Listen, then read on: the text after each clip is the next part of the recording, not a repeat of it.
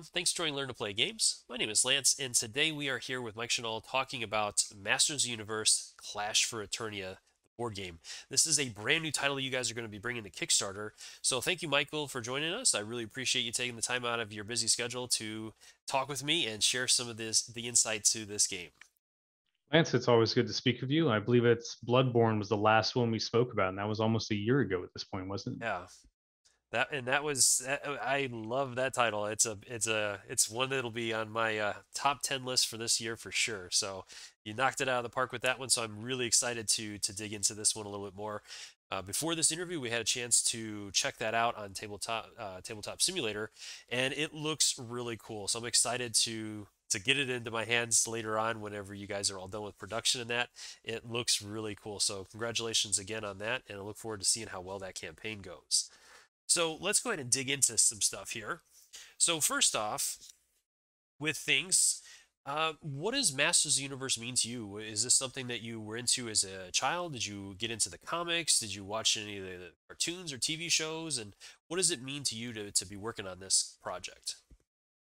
So when it comes to Masters Universe, this was one of those IPs that as a kid, I had some of the action figures and I would occasionally see some of the episodes of the TV show, but I wasn't like, I wasn't a Masters Universe like kid. I Hmm. wasn't like, oh yeah, I want to be Skeletor, I want to be He-Man. During that same time frame, I actually fell more into like G.I. Joe and Teenage Mutant Ninja Turtles. Yep. My first actual like major interaction with Masters Universe came from the 2002 remake, or sorry, reboot, whatever you want to call it, Yep. a series that came on Cartoon Network just around the time that they were doing like Justice League and all that. That was the first like series that I remember getting into. Now at the time, I still knew all the Masters stuff, but that was my first exposure of just like seeing the world and everything. So I'm not going to make one of those claims that like oh yeah, I watched Masters Universe every like afternoon as a kid. Like it was one of those shows I was aware existed, Yep. that I knew enough about. Like yes, this is Prince Adam and that's He-Man. This is Man at Arms and Skeletor is awesome. And I remember I had the action figures for He-Man and I think Mini Faces Okay. when I was younger. Like my grandmother got them for me and I just had them because I think everyone at some point had some Masters toys. Pretty much, yeah. Um, but and of course, as time has gone on, it entered the zeitgeist again through the internet and different memes and different cultures and things like that. Until that initially culminated with a couple years back, um, us getting the one of our owners coming and going like, "Hey, we're making a Masters of the Universe game," and they wanted myself and Leo Almeida, to one of our other designers and developers at the time, to be the primary leads on it. And so, that's kind of how that started there with the project. So, I'm not going to make this big grandiose claim of like, I'm the ultimate He-Man fan or anything, like I was going into the project before, officially being assigned to it. I knew about as much as like your common person would, probably a little bit more just because I do keep up with all the nerd stuff there. But I'm not going to be the type that says like, oh, I knew about the crossover between, DC Comics and He-Man where Orko became Dark Orko and ended up, killing Superman and becoming a tyrannical mad god. Now, having said that, I also just said that following sentence, which Exactly. um, ties into another point that I want to make is that like when we were first assigned to the project, this is something I feel that is anytime we work on an IP. If you are not, if you're a fan of the IP going into it, hey, great, you probably know a lot about it. But if you're not, your first duty and responsibility is to become an expert in that IP. So I remember it was literally Christmas Eve 2 years ago that we were told like, about the initial start of the Masters project and everything. And the very next like weeks after that was ordering the Masters Universe Encyclopedia, going and watching the original series, and then spending months and months researching like why do people still care about this IP? Why is it still relevant for people? Why do people like had 30 years like and are still following it? Which the single best like example that I can give is really the Toys That Made Us episode. Yeah. If anyone like doesn't get He-Man or like really wants to understand why people like it, go watch that. It gives a really good indication of things like that. But that was literally the first step of this project was, for myself, it's the same thing of any IP. You become an expert in that IP, but not just a book expert. You need to understand intimately why people care about this property. Why is it a cherished childhood thing for people? Yeah, definitely. I totally agree. And you can see that in the previous projects you've worked on, that there is a true understanding, at least, of what you're trying to make, and trying to get that as true to what the source material is that you've developed it for. So with that being said, with the design process, how was this one different than some of the other games you've worked on? Where are some of the challenges that you faced with this particular IP and moving into this one? So Masters is a huge franchise, just in the scope of everything that it encompasses. Something very specific about our game, and this was a directive from Mattel that we had, is that the aesthetics and everything are based on the original 1983 toy line first and foremost. Now we can draw aspects from other areas of the IP and everything, and you'll actually in the game you'll see that we've taken uh, some of the more serious tones from like things from the comics and the toy lines and the blurbs to some of the more lighthearted stuff, like the way the internet has grasped onto Prince Adam and his singing capabilities over the last decade or so. Um, so if you're a hardcore like He-Man fan, or just a fan of the internet, I guess you'll see little like nods and winks and things to all these things that if you're like just a casual player of the game, you'll be like, oh, that's kind of cool.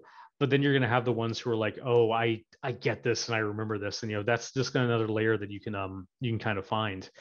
um the As far as like the mechanics and everything go, like the things that we want to make sure we got is that first and foremost, this is a franchise that features some of those iconic characters out there. Like, even if you don't know anything about He-Man, you can show someone Skeletor and they're going to like, oh, it's Skeletor from He-Man. Like, Skeletor is actually bigger by himself than the entire Masters Universe franchise. Yeah. But then you have other characters. Like, if I showed you like Trapjaw and Merman and Tila, or, Orko, you might not directly know who these characters are, but you still at least know who they are. They're like, oh yeah, I recognize those guys, or like you might know that they're from Masters Universe or He-Man.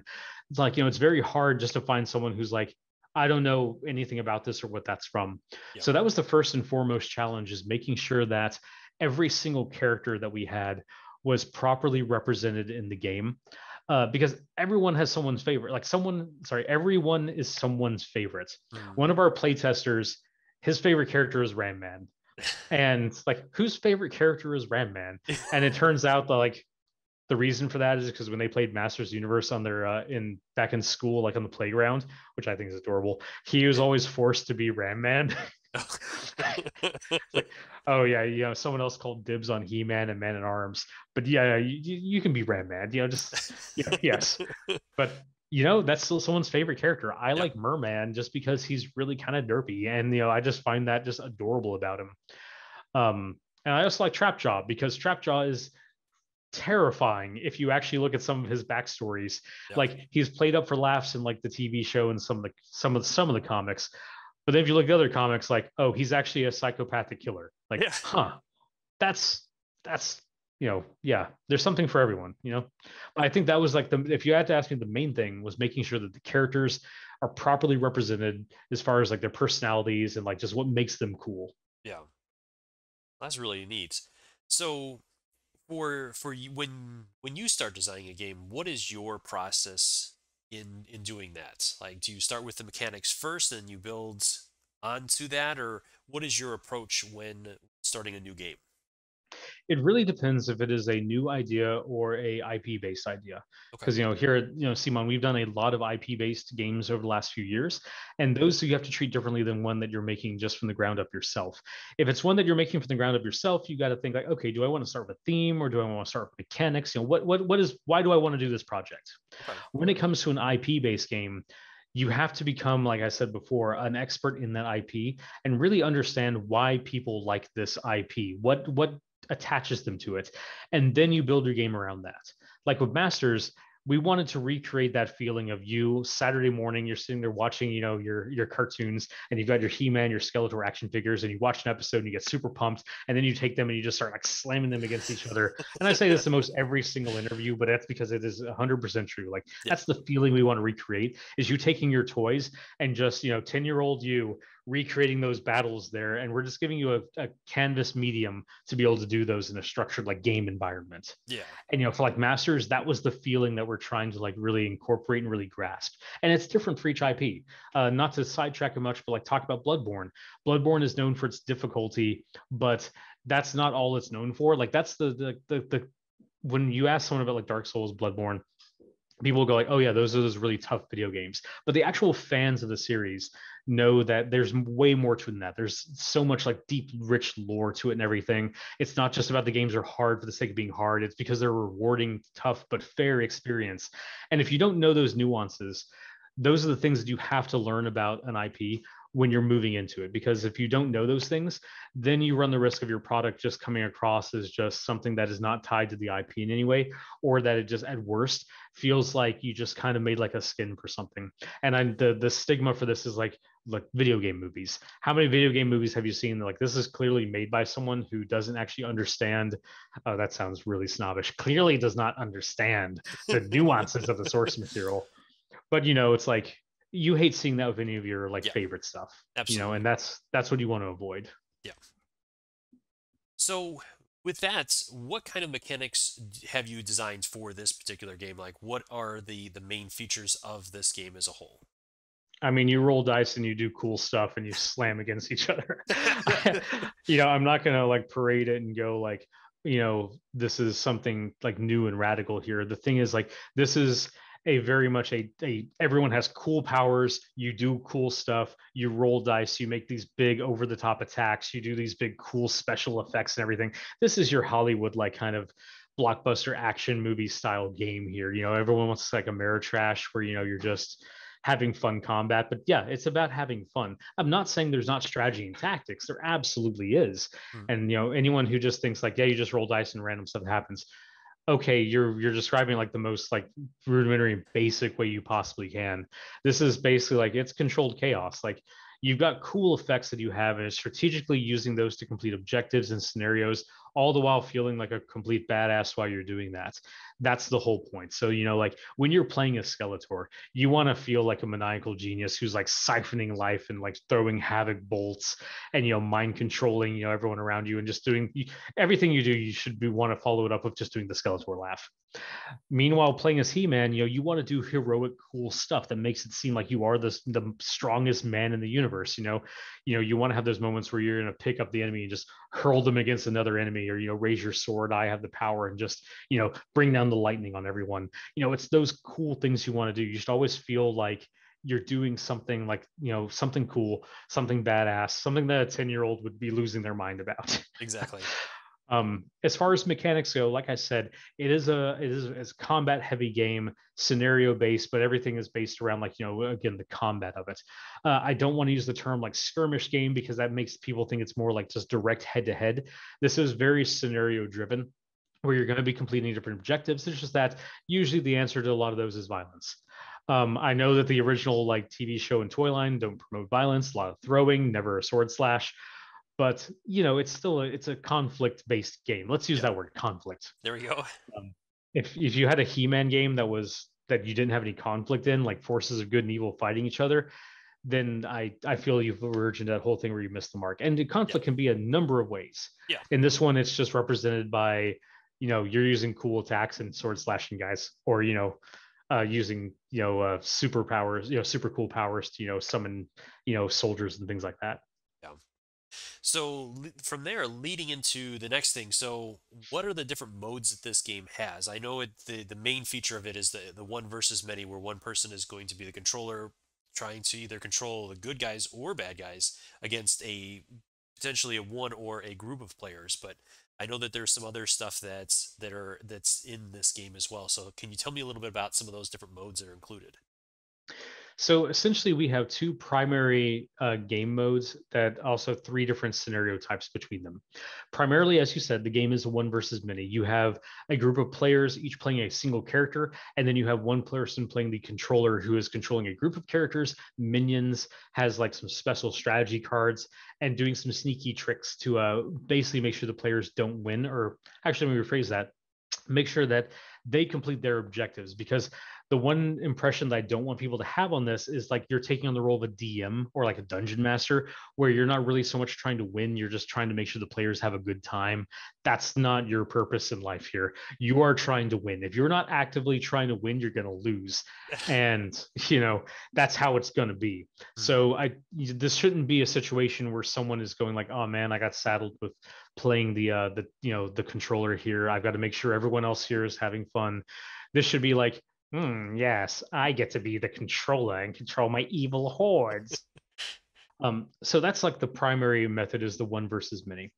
We also have full co-op rules though in the game, which follows an AI process where the controller is fully automated. So let's say like, okay, for some reason, no one in your group wants to be the controller and doesn't want to experience the joy that I just said of being the evil mastermind or the heroic mastermind. You know, you can be King Randor, I guess, and send your brave forces out to win. But we do have full AI rules for the controller side. So if you want a full co-op experience where it's you and up to 3 other friends, up to 4 players playing against the AI controller, you can do that as well. Noting that that method also supports full solo as well. So if you want to just play by yourself versus the game, you can do that. And that's another little thing that I'm going to bring up here as well is actually player scaling, because that's always a topic as well. When you are playing solo, you can play full solo in this game. You don't have to like control multiple characters. It's like solo in the fact that like you're playing 4 players worth of characters. That's not how it is here. This is true solo. And the way that works is because the game scales based on the number of player characters that are going to be played by the players. If you're playing like, so someone's going to be the controller, let's say you only have 2 friends. Okay, you're going to have 2 characters. They're just going to get to double up on their actions every round to do the equivalent of 4, because it's your buddy. Now it's your buddy duo. Mhm. They're each pulling their own weight to play. If you're playing a single character, basically they get more actions. So essentially, as the players, your action economy scales based on the number of players you have. Where if you have your full gambit of 4 players, everyone's taking a single turn. Or if you have one character, he's basically getting the equivalent of 4 activations in that same round. But the game is built to scale off of that. So, if you have just yourself versus another player playing one-on-one, that works. Yourself versus 2 players, up to 4 players in the opposing team. That's really cool. Um, and again, all of that can be done via someone playing as the controller or via AI. So if it's just you and your friend, you want to play AI, do 2 players, AI versus a controller, you can do that. You can play 1 character each for 2 characters. You can play 2 characters each, or you can play like I'm going to play 2 characters. You play 1 character, so a total of 3 characters in play. That scales as well. So a lot of this game we've tried to make as much as like of a controlled sandbox system as we can to incorporate, how do you want to experience Masters Universe and how do you want to play this game? Full co-op, full AI, one versus many? Do you want to be the heroic warriors? Do you want to be the evil warriors? All of these things are open as options for you. Yeah, I thought that was really interesting as well. Because obviously, in a lot of the one versus many games that I've played in the past, the one person, the controller or the GM or however you want to say it, is usually the one that's controlling the bad guys, and then everybody else is always the good guys. Where you give players the option with this one to be as the controller, you can be the good guys or the bad guys, and vice versa for the other team, which is really interesting and really opens up a lot of different dynamics that I thought were really cool.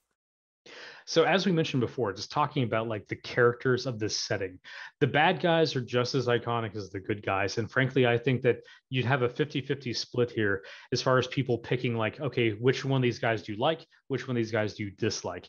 This is different than some other IPs where like the villains are very clearly villains and people love to hate them. But here, the villains are just kind of enduring as well. Like, it's like you look at Beastman and it's like, oh come on, like yeah, he's a vicious monster, but I mean, look, it's Beastman. Like, come Yeah. on. So and then people go like, oh yeah, He Man, like he's kind of cool. He's really more of a dork than anything else. I don't ever want to be him. Like, come on.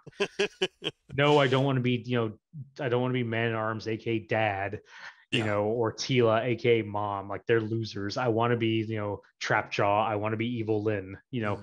So I feel that if you didn't give people that option there, then it would just be a missed opportunity. Mhm. Yeah, totally. It is really interesting how it's different with this one.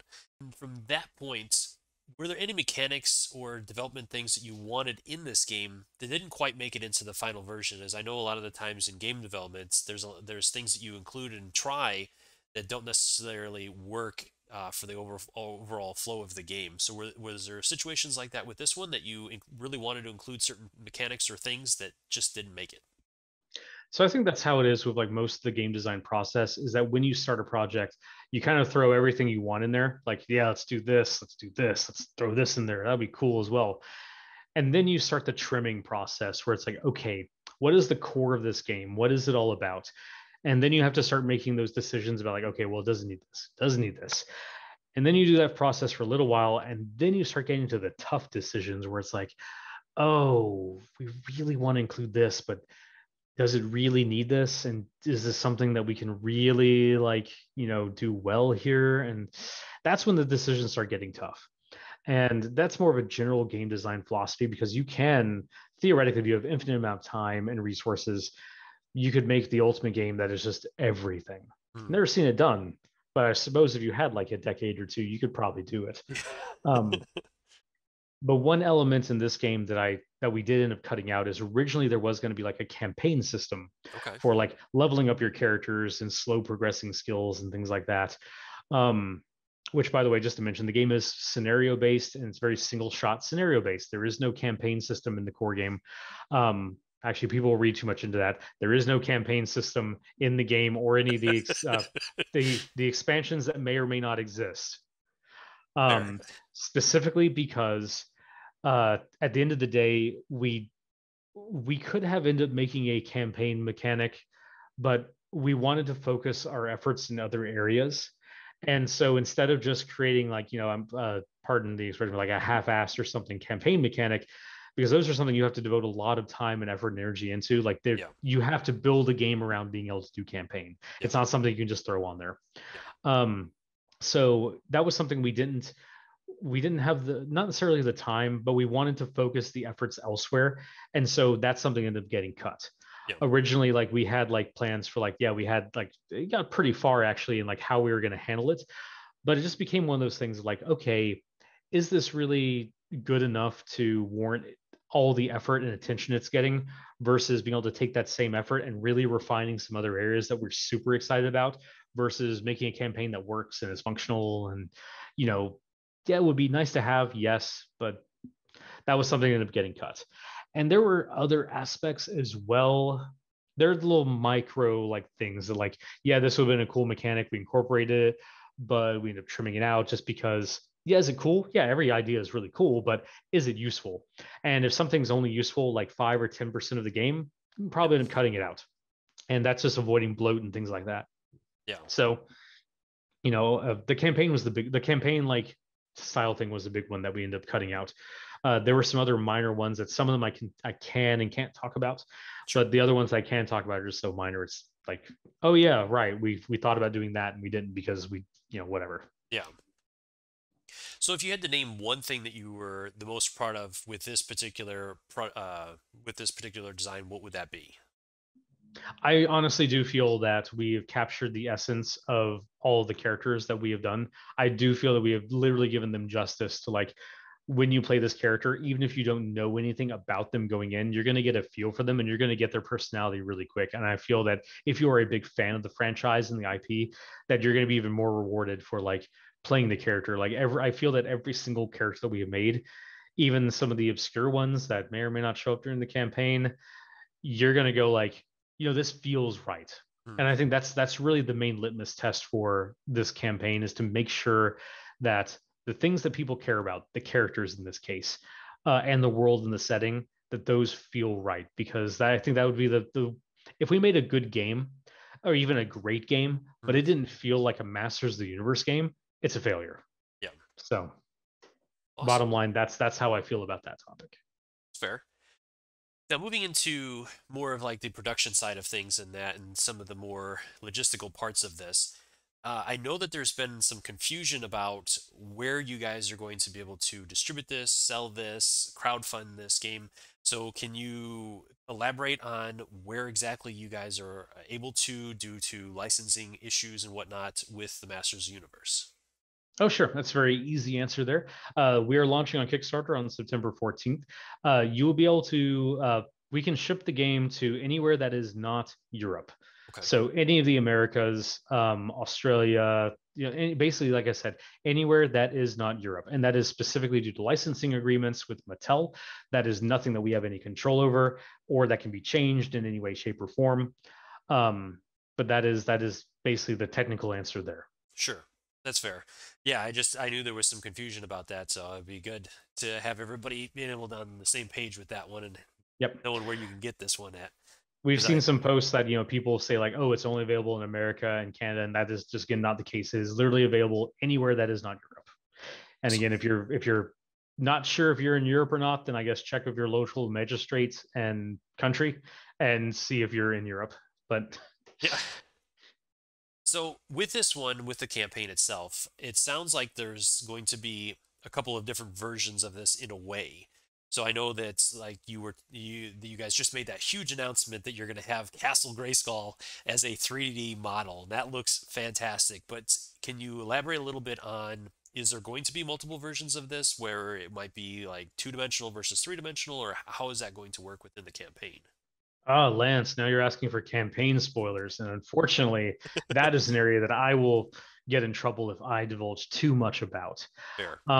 But as you said, we did reveal our 3D Castle Grayskull, and I can talk about that a little bit. But as far as like, oh, what's the pledge levels going to Sure. be like? What products are potentially going to show up or not? That's something I'm not at liberty to unfortunately go over at this time. But if you pay attention to social media, we'll be revealing more of that as time goes on.